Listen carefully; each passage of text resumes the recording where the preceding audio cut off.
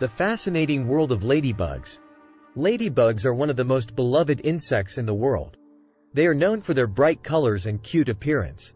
But there is so much more to these tiny creatures than meets the eye. Ladybugs are actually part of the beetle family and can be found all over the world. There are over 5,000 species of ladybugs, each with its own unique characteristics. Ladybugs are also known as ladybirds or lady beetles, and they play an important role in our ecosystem. They are natural predators, and they feed on harmful insects like aphids, which can damage crops and plants. Ladybugs are also important for pollination. They eat pollen and nectar, and they transfer pollen from one flower to another, helping plants to reproduce.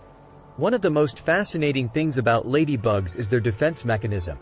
When threatened, they release a foul-smelling yellow liquid from their legs, which deters predators from attacking them. Ladybugs also have brightly colored patterns on their wings, which serve as a warning to predators that they are toxic and should not be eaten. In many cultures, ladybugs are considered a symbol of good luck. In some countries, it is believed that if a ladybug lands on you, it will bring you good fortune. Ladybugs are also used in agriculture as a natural pest control method.